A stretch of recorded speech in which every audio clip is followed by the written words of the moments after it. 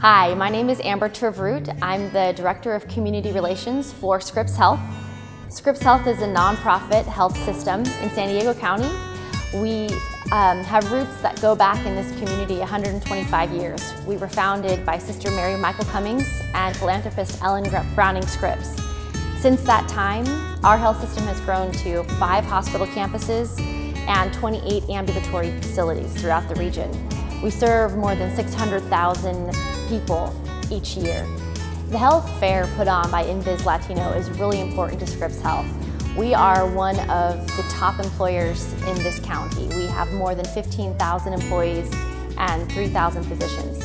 So from that perspective, it's really important for us to be in the community and sharing with people the work that we're doing. It's also very important to share with our community the programs and services that we offer.